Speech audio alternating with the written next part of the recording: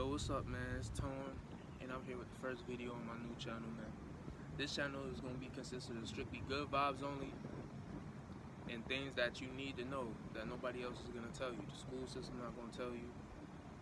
Some people on YouTube might tell you, but you know what I'm saying, it's rare that you're going to find them. You're going to find them if it's meant for you to find them, you know what I'm saying? So it's going to be meant for you to find me if you're watching this video.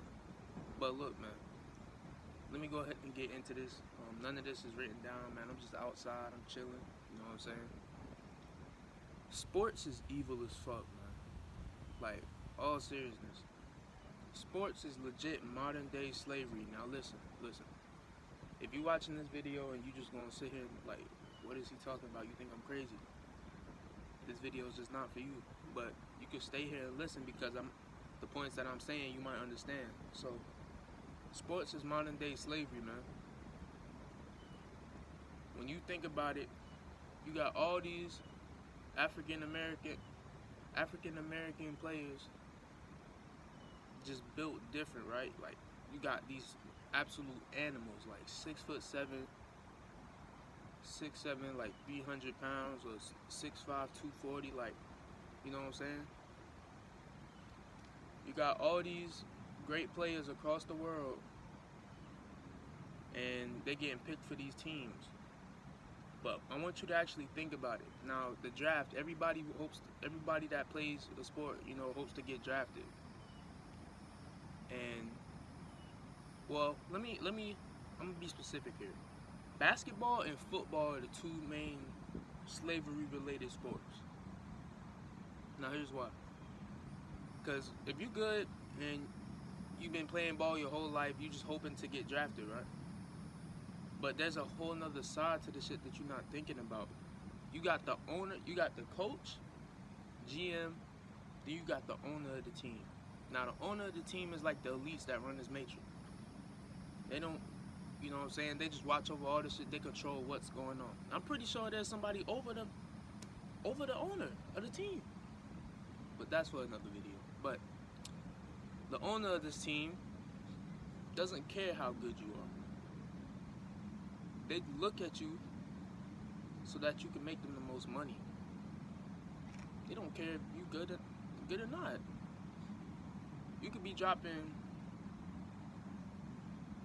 what, 18 and 10, 7 rebounds every game. But if your team isn't winning, or if you're not making money for that affiliation or that company or affiliation, they're gonna get rid of you.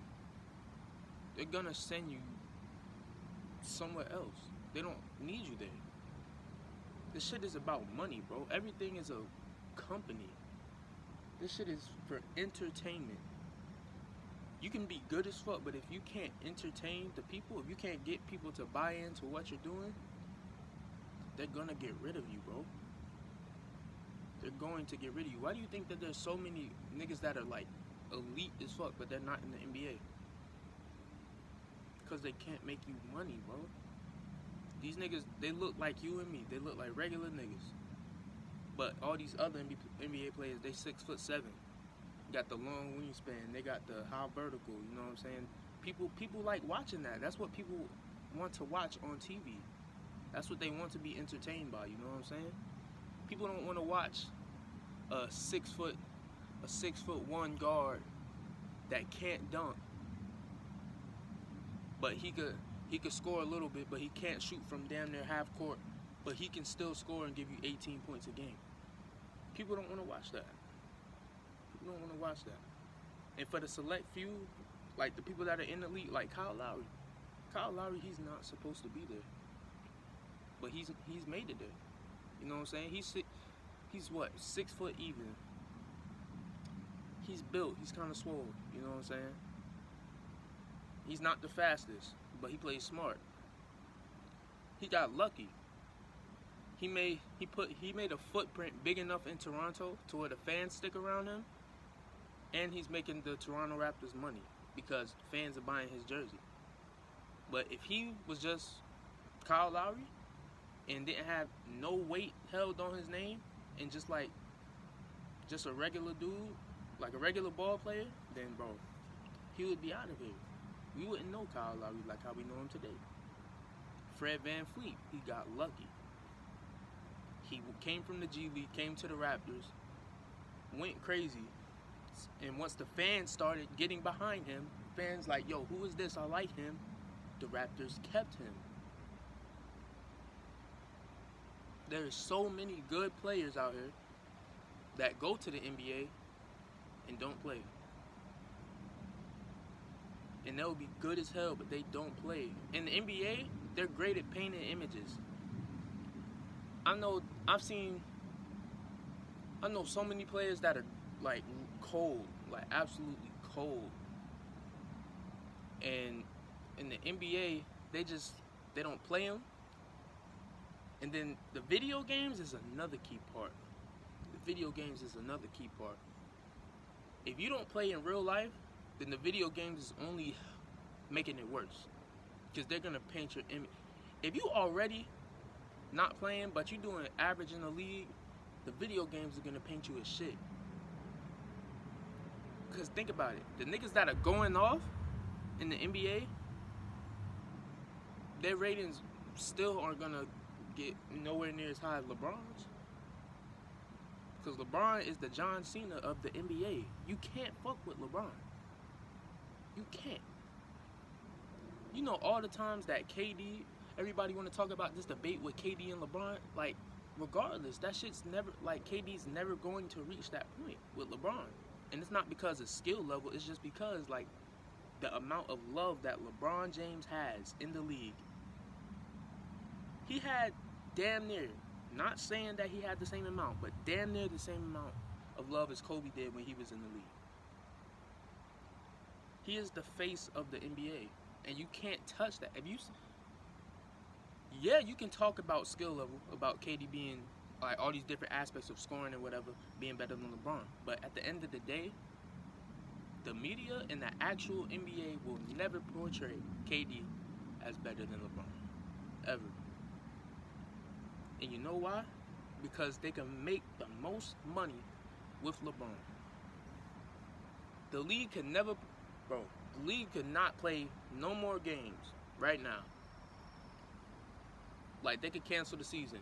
But if LeBron says, I want to play, let's start the playoffs tomorrow, the NBA will get up off their ass and start that fucking season, and start the playoffs. Because LeBron said so. LeBron is the high tier slave. He is the highest tier slave. He is the God tier slave for the NBA, for this entertainment. The NBA is entertainment. Everything you see on TV is entertainment, bro. Everything is about money. Okay? Now let's go to the NFL. Alright? Now, with the NFL, I know you guys can see. I don't even have to explain this shit that much for the NFL. Like, come on, bro. You got these big dudes. You don't have to be good to go to the NFL. Yes, I'm going to say it. You don't have to be good. Look at this dragonfly. It's over here trying to fuck with my video, bro. You don't have to be good. You don't. I'm going to break it to you. You don't have to be good. If you just have a demigod body, yo, this dragonfly, bro, get away, bro. Watch out. Yeah, y'all watching me? Yeah. But if you got a demigod body type, let's say you 6'8", 300, and you can run a little bit, that's it. You're going to the NFL. You're going to the NFL. If you are beyond 6'5" and over 250 pounds, and you just go out there and play football, you don't have to do shit.